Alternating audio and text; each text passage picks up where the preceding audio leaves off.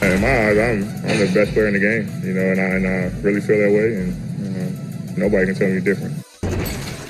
Now you might get an argument from at least a couple of players in California, but not many others, and good for Anthony Davis. Why not? Feeling good about himself as the season gets going. Thanks for being there. For 10 points on the Pelicans are Nolan's season preview. I'm Matt Weiner, Greg Anthony right here, Drew Gooden right over there. The first point on the team in the Big Easy is both big and easy to identify. AD, who at 25 is probably just now entering his prime and figures to put up huge numbers in Alvin Gentry's sped up system, rather. What would an MVP season look like for Anthony Davis? I think they got to get home court in the first round. So fourth seed or better? Yeah, I think they're going to have to get there. And that's important because when you look at what they lost in terms of DeMarcus Cousins and Rajon Rondo. So you could make the argument that this roster on paper isn't as good as the one they had a season ago. So if they can improve, he's going to be the beneficiary of that.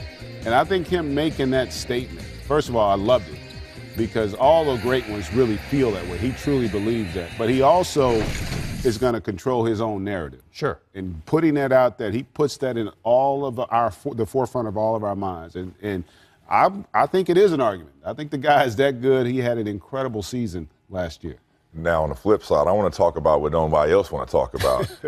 Does Anthony Davis even want to be in New Orleans? I mean, that's a big topic. And if you have a superstar guy that's not fully invested in the organization, are you going to get that same player from last year or the year before? I don't know. It's a lot of free agent movement. There's been a lot of player movement where guys want to go to their desired destination. I think Anthony Davis feels it's his turn to be outspoken right now. Hey, I'm not just the only, I want to go somewhere too. I want to go somewhere and win. And not only win, I want to be the MVP of this year. I think I'm the best guy in this league. But you can't do that without winning, and I think it's going to be really hard to be the best player in the NBA in New Orleans. Now, your question is based, I assume, on the change in representation going to Clutch Sports. A lot of people dot connecting have him already in L.A., despite the fact there are 2 years left on that contract. Well, yeah. Well, you see that interview? Did you see the eyebrow go up in that hood? Something's up, you know. And that didn't look like a guy that was thrilled about being in New Orleans at this particular moment. DeMarcus didn't come back. Free agency, I mean, they re-signed a couple guys. I think Rondo should have came back for him. I think that was a bad move of letting him go. But Anthony Davis is just, I think it's just one of those training camps. Like, here we go again. All the pressure's on me. Everybody's going to blame me this year if we don't get to the playoffs. I think he's looking for some love. And in that interview right there, I think it's a total million words. Yeah, and I do think when you feel you are the best player, you want to play on the biggest stage. And I'm not talking about. So it's a total million words. Yeah, and I do think when you feel you are the best player, you want to play on the biggest stage. And I'm not talking about the city. I'm talking about in the postseason. And if you're coming off the year they just had, the front office isn't showing him necessarily we're trying to compete for a championship. So we're going to let DeMarcus go.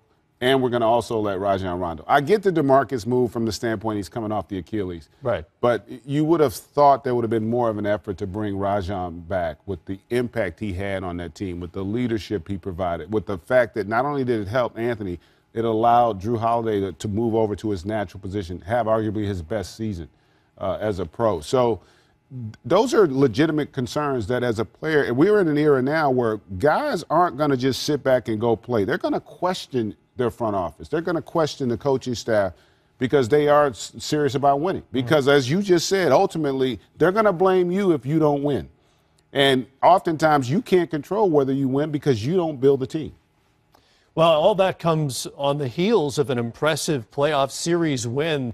A stunner, not so much that they beat the Blazers, but that they swept them. What did we learn about the Pelicans and Alvin Gentry post Boogie Cousins? After he went down on January 26th, played hyper fast, scored a ton. How does that carry over into this season? Well, I think, one, it shows the brilliance, really, of Alvin Gentry in terms of what he was able to do. That's when you find out about a coach's ability. When they have to be faced with a lot of adversity, you lose a guy where you were trying to figure out how you're going to play both of them because it's not easy to play those two guys at the same time. They had figured some things out. Remember, they didn't have Drew early in the season because of the injury. And then he just said, you know what, we're going to play fast.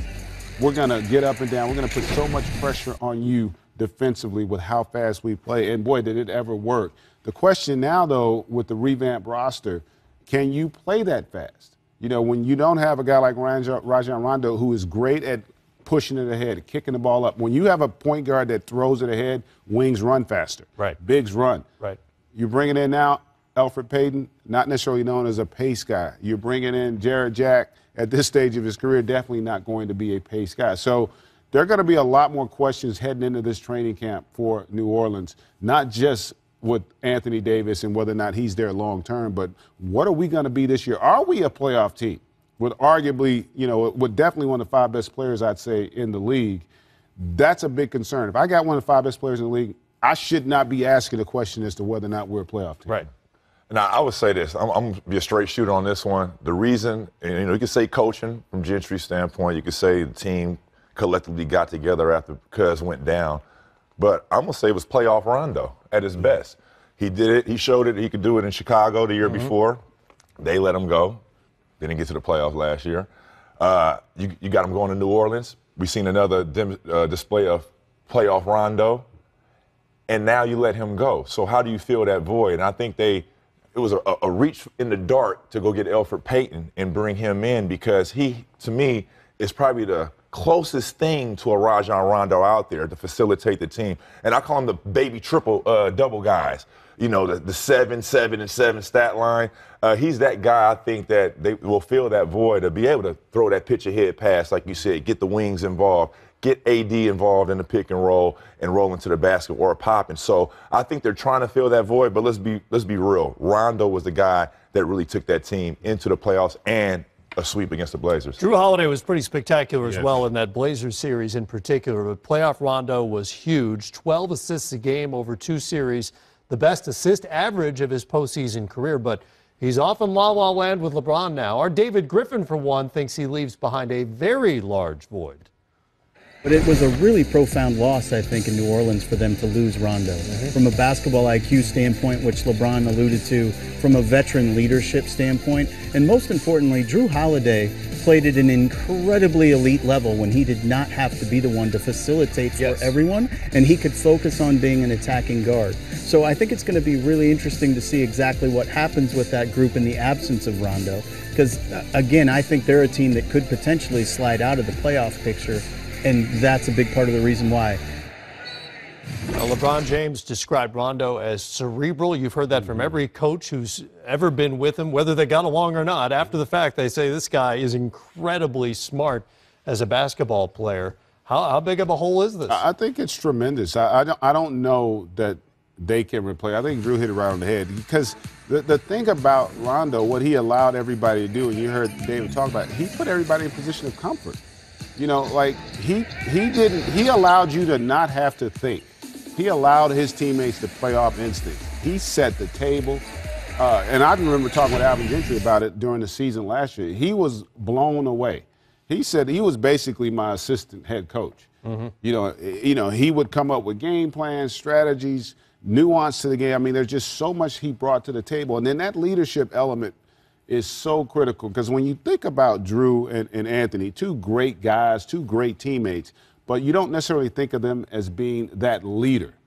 And they lead a little bit more quietly, more by example. But you do got to have somebody who's willing to challenge and willing to hold others accountable. And it can't just be your coach. So it's going to be a tremendous loss that I don't think that even if Elfrid Payton statistically has a solid year, that he can fill that void. So it's going to be a challenge. I do think that New Orleans could find themselves on the outside looking in from a playoff standpoint, and that would be a shame when you have a guy of the talent of Anthony Davis. And how does this change Drew Holiday's season as well? You know, you heard David Griffin talking about it a moment ago, that Rondo allowed him to be a different kind of player than he's sometimes been asked to be. And I think the organization saw that, and I think that's why they're comfortable starting him at the shooting guard position right now, and Elfrid Payton coming over from Phoenix to start at the point, because they feel that Drew Holiday is probably the best Drew at the 2.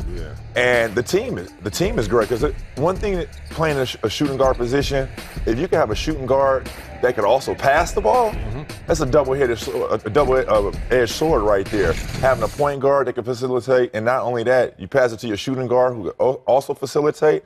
I mean, that's a plus. Yeah, and you know, playoff Rondo is gone. There is no playoff Peyton. The breathtaking talent and athleticism of Anthony Davis on full display. Davis with the one-handed block. Oh, Davis! A corkscrew jam. Up high and down hard. A major rack attack. The razzle-dazzle. Holy cow! What an incredible play by Anthony Davis. He has so many weapons to work with. Remember, the Pelicans didn't have a first-round draft pick in June. They did do some work later in the summer. The LeBron James deal in L.A. meant the Lakers couldn't keep Julius Randle. He signs for 2 years in New Orleans. The Pelicans also picked up Jahlil Okafor, the third overall pick in 2015, gets a fresh start in the Big Easy. Randle backs up Nikola Mirotic, or at least we have that on the depth chart at the moment. Two guys who were not on the roster this time last year. What does that mean for a full season under Alvin Gentry this time around? First of all, playing in the Western Conference, you're going to need shooting, outside shooting, especially at the power forward position, which is the stretch forward position in this case with Mirotic. Second, I think they got the steal of free agency in Julius Randle, signed him to a 2-year deal, not that big contract. Not a huge deal, no. But Julius Randle, to his defense, has some room to work because I think it's a player option after this year. But I think just getting those two guys and having them battle it out, it might be nice where Mirotic won't start. And Julius will get the call to start at power forward.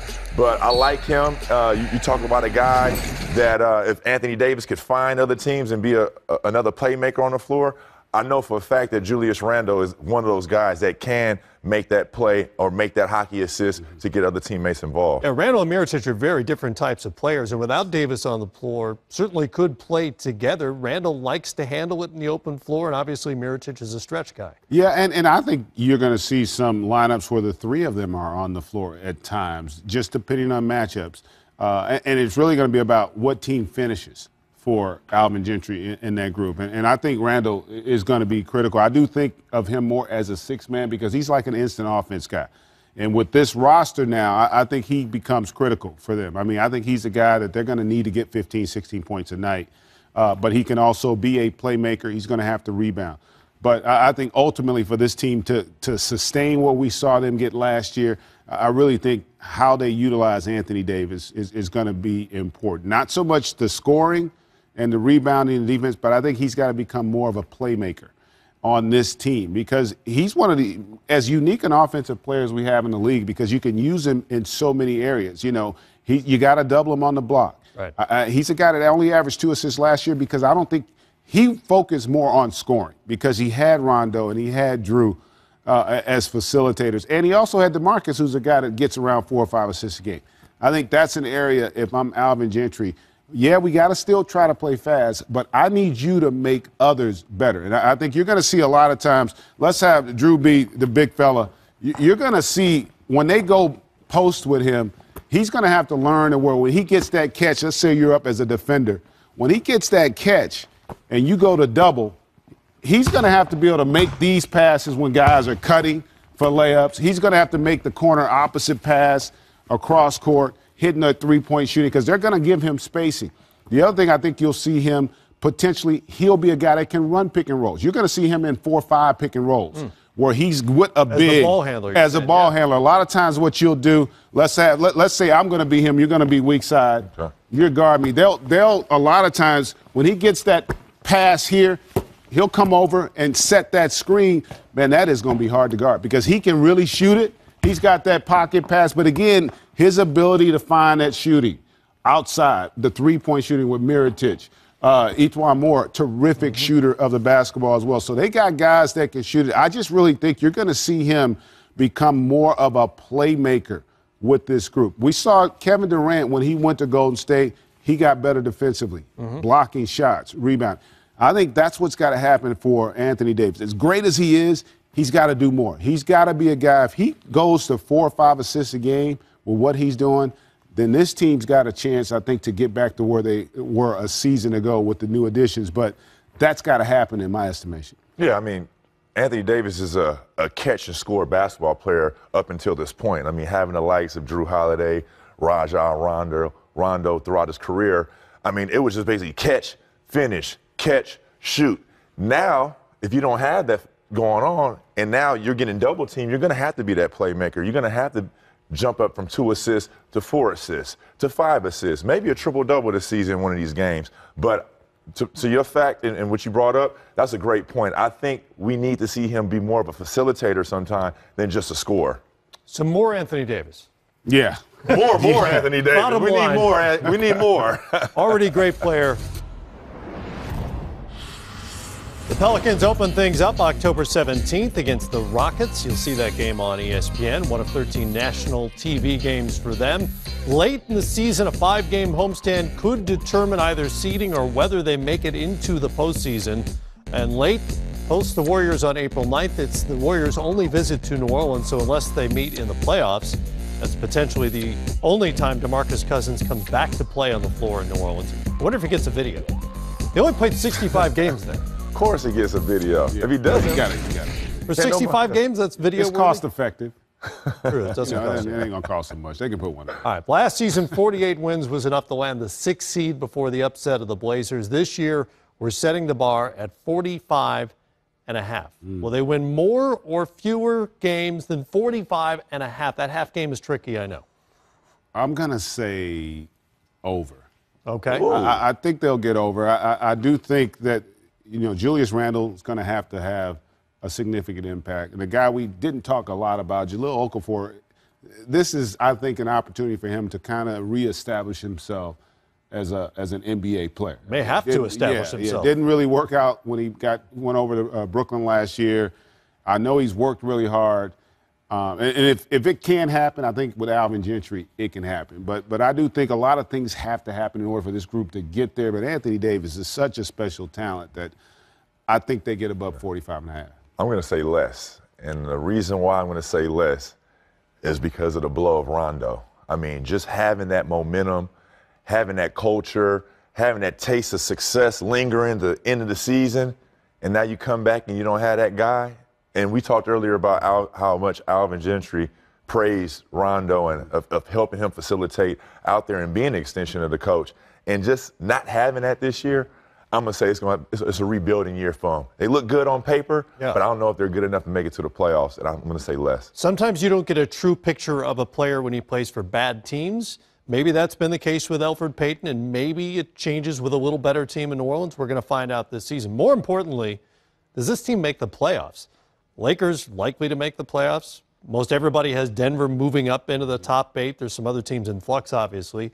Where do the Pelicans fit? I think it's going to be a challenge. I think because I said they get to 46, 47, that means they make it. But it's going to be a challenge. And we also have to factor in Anthony Davis's health. Right. He's had issues in the past. Is he going to be able to not only carry more of a burden, but then also physically be able to carry that burden as well? So it's going to be a challenge for that group, no doubt about it. But I do believe in that talent of Anthony Davis. Well, if Anthony Davis is going to have an MVP season, they almost certainly have to be in the top 8. Absolutely. They crack it? And Anthony Davis will have to also be fully invested if he wants to be MVP. They're a playoff team? No playoff. I don't think playoff. Not a playoff. I said that already. I said under, and I said no playoffs. Not easy in the Big Easy.